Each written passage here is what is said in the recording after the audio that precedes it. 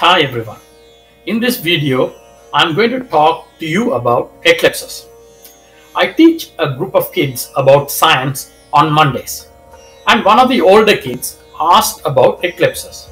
This made me realize that this would be the perfect topic for this week, as not many people really understand eclipses.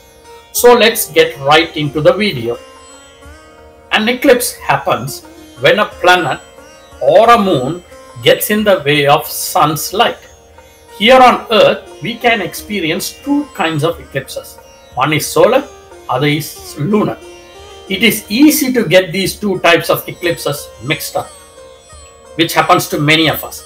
An easy way to remember the difference is in the name. The name tells you what gets darker when the eclipse happens.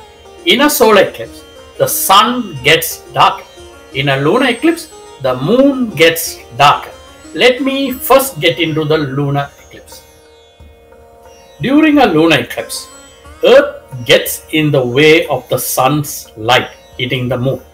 That means that during the night, a full moon fades away as Earth's shadow covers it up. The moon can also look reddish because Earth's atmosphere absorbs the other colors while it bends some light towards the moon. Sunlight bending through the atmosphere and absorbing other colors is also why sunsets are orange and red. During a total lunar eclipse, the moon is shining from all the sunrises and sunsets occurring on Earth. It is true, moon orbits Earth every 29.5 days and lunar eclipses only occur at full moon, but it does not always get in Earth's shadow. The moon's path around the Earth is tilted about 5 degrees compared to the Earth's orbit around the sun. This means that the moon spends most of the time either above or below the plane of the Earth's orbit. And the plane of the Earth's orbit around the sun is important because Earth's shadow lies exactly in the same plane. During the full moon, our natural satellite usually passes above or below Earth's shadow and misses them entirely, therefore no eclipse. But 2 to 4 times each year, the moon passes through some portion of Earth's penumbral and umbral shadows. Because they don't happen every month, lunar eclipse is a special event. Unlike solar eclipses, a lot of the people get to see each lunar eclipse. If you live on the night time half of the Earth when the eclipse happens, you will be able to see it. Unlike solar eclipses, lunar eclipses are completely safe to watch. You don't need any kind of protective filters. It is not even necessary to use a telescope. You can watch the lunar eclipse with nothing more than your own eyes. If you have a pair of binoculars, they will help to magnify the view and also make the red coloration brighter and easier to see. A standard pair of binoculars 7x35 or 7x50 works fine. Remember to dress formally and enjoy the spectacle. I want to explain two terms I used previously: umbral, penumbral. During an eclipse, there are two shadows are casted. Physicists describe shadow volume in terms of umbra and penumbra. What is umbra? Umbra gets smaller.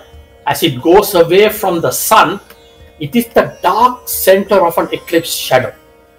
For example, in astronomy, if the sun is shining directly on the western hemisphere of the Earth, the eastern hemisphere will be bathed in darkness. So any objects behind the Earth, such as moon or any planets, are in the Earth's umbra, the dark spot. Penumbra is where you are getting away from the darkness. In other words, you are going away from the sun. So when this happens, the shading gradually lessens from shadow to light as penumbra stretches away from the umbrella. I want to briefly explain blood moon.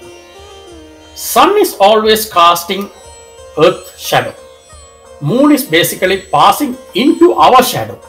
So the true eclipse is happening at the moon, not Earth. Now, if anyone can witness the moon at this time, can see the eclipse.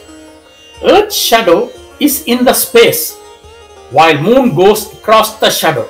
Now, the sunlight is coming from behind the Earth and cannot get through the Earth's big body.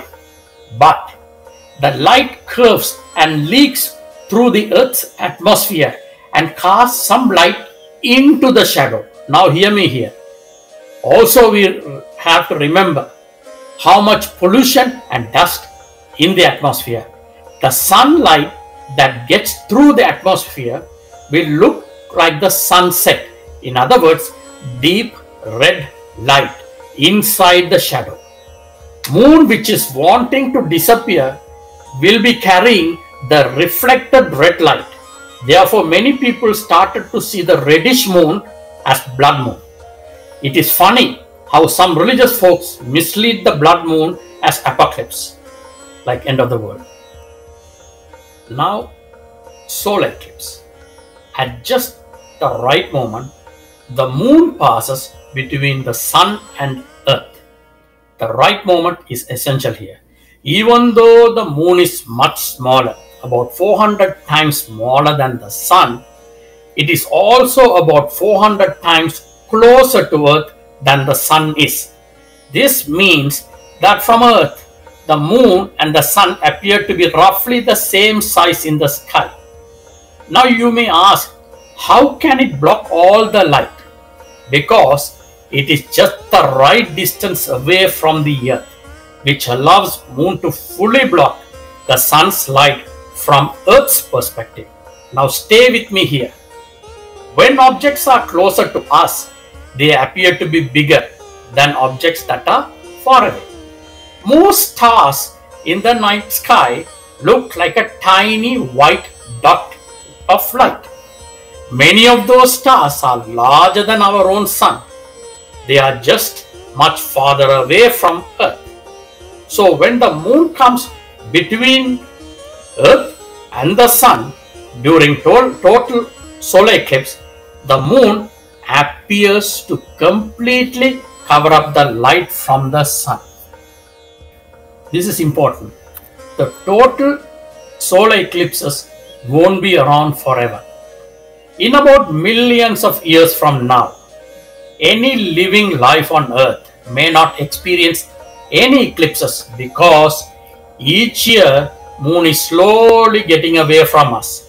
Scientists using laser ranging measurements were able to detect that there is a change in the distance from Earth to moon. Moon is moving away from us at a rate about 3.78 centimeters or 1.5 inches per year. Therefore, moon will appear smaller and smaller in our sky. The moon's orbit is not perfectly round. That means that sometimes the moon is slightly farther away from Earth than it is other times. Sometimes the moon is far enough away that it does not create total solar eclipse. In this case, the moon obscures most of the sun, but a thin ring of sun remains visible around the moon. Average distance moon from Earth is about 384,400 kilometers. Now check this out. Once the moon's growing orbit takes it approximately 23,500 kilometers farther away from Earth, it will be always too far to be completely cover the sun. That won't happen for a long time though. At current 1.5 inches every year, it will take more than 600 million years for the total eclipses to completely disappear. General theory of relativity. Einstein suggested that sun's gravity will bend the path of light from distant stars. It is testable prediction, but only during a total eclipse. So in 1919, British astronomer Sir Arthur Stanley Eddington photographed the solar eclipse and proved that lights bend around our sun. This is affirmed the prediction of Einstein's theory of general relativity. In other words, if you look at the left corner of the picture, the location of actual star, but the light takes from an apparent location of the star. Thank you for watching. Please like, share and subscribe and click the bell icon. Feel free to leave a comment below. I will see you in my next video. Cheers.